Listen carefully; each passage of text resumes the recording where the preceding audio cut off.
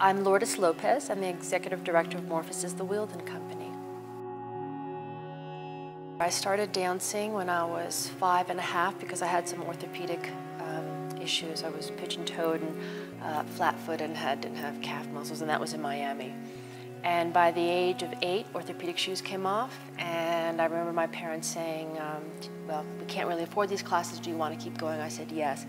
So they put me with a Russian teacher named Alexander Nigodov, who actually taught me that these steps had names to them, and these ballets existed: forward, 3 acts, Swan Lake, Sleeping Beauty, and all of a sudden taught me the history of dance, and I think it caught on, I got the bug. At the age of 10, I went to New York, and I was given a scholarship with Joffrey, and I studied there for that summer. And then the following summer, got a scholarship with the School of American Ballet, and would go to New York every summer until the age of 14 when they asked me to stay. I then moved to New York at 14 with my sister, who was 19, and we lived by ourselves. And I studied at School of American Ballet for about 1.5 years, and at 15.5 got into the company as an apprentice, and then at 16 as a full-fledged company member with New York City Ballet. And here I am. My orthopedic issues, I don't really remember them, whether they were an obstacle. You know, at 5, you're not focused on that. It didn't mean, all I knew is I was wearing orthopedic shoes, but I never thought that I would be a professional dancer. I was never thinking, oh, because I have this, I won't ever dance. In fact, I don't think I ever understood that I could actually make a career out of dance until I was about 14. I grew up in Miami, Florida, and we would watch these dancers come in once a year, I think, or twice a year, as international ballet artists, and they would do, sort of like a mixed program of pas de deux. But I never quite understood that there were specific companies and that you could actually get paid, and you had benefits, and there was a theater, and that just didn't enter my mind until much later. I really think that my generation was incredibly lucky because we worked with George Balanchine and Jerome Robbins, and really at that point they were the two geniuses of 20th century classical dance. I mean, there were other geniuses like Martha Graham and Merce Cunningham, but in terms of the classical vocabulary, those were the two that were really the most. And my career spanned 24 years of New York City Ballet, so I was able to work with both and be created by both those choreographers. And it was interesting because they were very, very different individuals. They basically got the same result from a dancer, but in very, very different ways. Jerome Robbins was a taskmaster and not always very nice, and not that he was brutal, but there was a tension in rehearsals and in these dress rehearsals, and he did it all because he just wanted, when that curtain came up, for you to be as the best that you could possibly be. And he was exact. You needed to move like he said, and an arm had to be exactly how he wanted it, and the step had to be exactly on the timing that he wanted it. And Balanchine, Mr. B, was just the complete opposite. He was just incredibly respectful and nice, and if you couldn't do the step, he'd happily change it for you. And he really wanted the artist to come out, so he gave you a foundation or guidelines, which were the choreography and the steps, and then he just wanted to see what you did with it. I mean, that's what was exciting to him. Balanchine and Robbins are called the geniuses of 20th century ballet, but the foundation is the classical vocabulary. In other words, they use the classical training, they use the pointe shoe, but they clearly were pushing it into the 21st century. Rather, they took 19th century dance and made it into 20th century.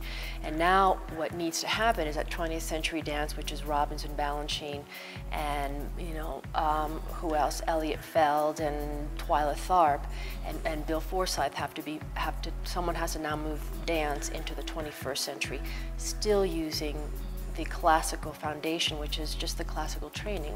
And I think I'm basically talking about the pointe shoe and the ability to turn out, and the line, the aspects of a line when a dancer is on stage.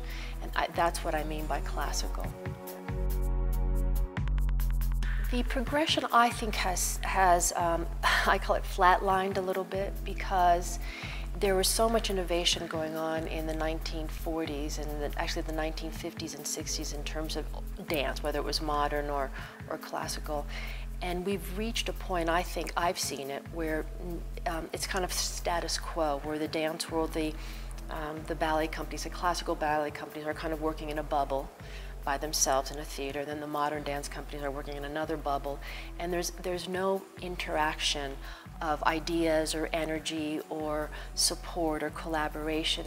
It's become very separated and segregated, basically. So, you know, how do you change that? Well, if you're a ballet company, you look outside of your world and you get a visual artist who is a contemporary visual artist, or you get a designer who designs costumes for theater, or you just kind of, it's like, it's sort of like the melting pot theory. You know, the more different aspects that you add to it, the more exciting the product, the stronger the product is.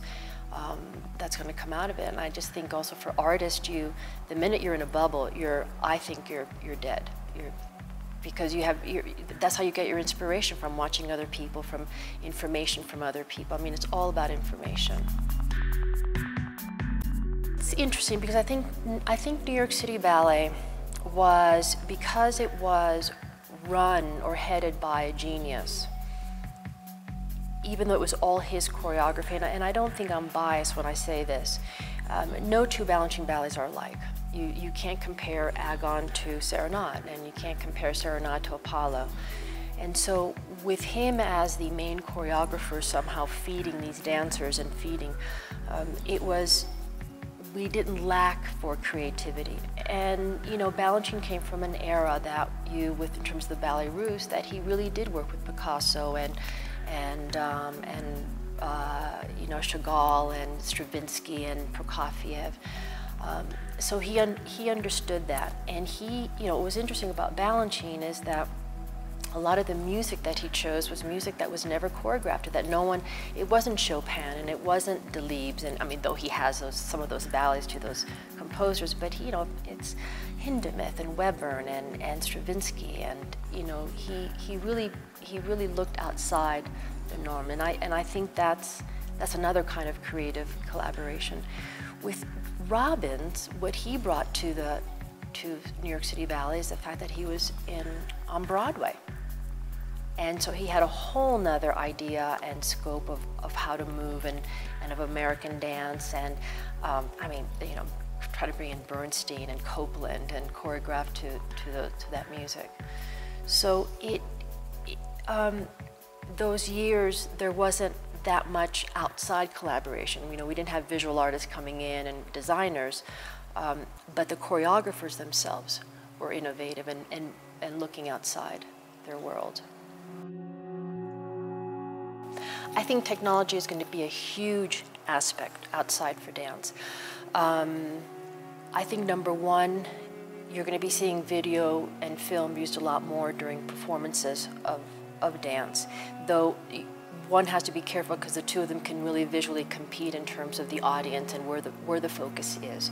But I think it's moving into a direction where people want to experiment, and I think that's important. Whether it's right or wrong, the idea is just to take the chance and do it. I think in terms of video, my personal belief is that dance is an art form that's handed down, and while I can download a dance, you know, from YouTube and learn it in a studio, there is nothing like having the actual person in front of you, because you have to realize it's, you know, the art form is having people watch you. A musician can kind of tape something or record something and then listen to it and see where he's made the mistakes. A dancer can't quite do that. So I think in terms of teaching, it's not going to help that much, but I think in terms of the actual performances on the stage, I think it'll be a very exciting addition to dance, video and film.